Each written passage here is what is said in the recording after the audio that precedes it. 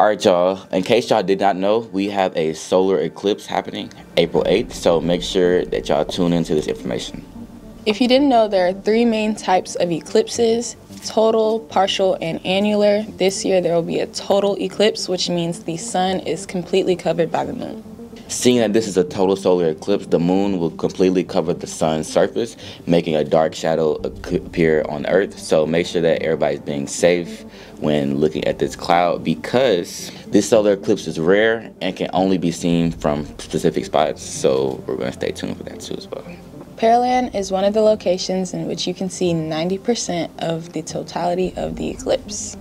The start of the eclipse happens at 12:21 when the moon bites the sun, where you can see that the shadow of the moon is slowly casting over the sun. At around 12:50, the temperature will start to change. At 1:06, the brightness of the sky will slowly begin to turn dark. At around 1:23, the light levels and colors around you start to change and things will start turning darkish gray. At 1:32, the reaction of nature starts to take effect, and plants and animals will be affected throughout this time. This is mostly seen in rural areas, so you probably won't see it around you, but it happens. And at 1:40 is the maximum eclipse.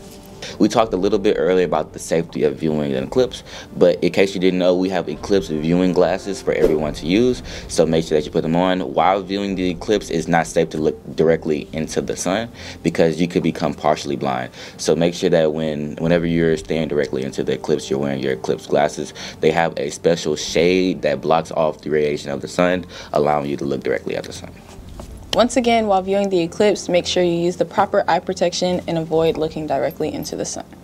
Thank you everybody for tuning in. These are some quick tips to make sure that you stay safe on April 8th and not become blind. That's how we're going to end it.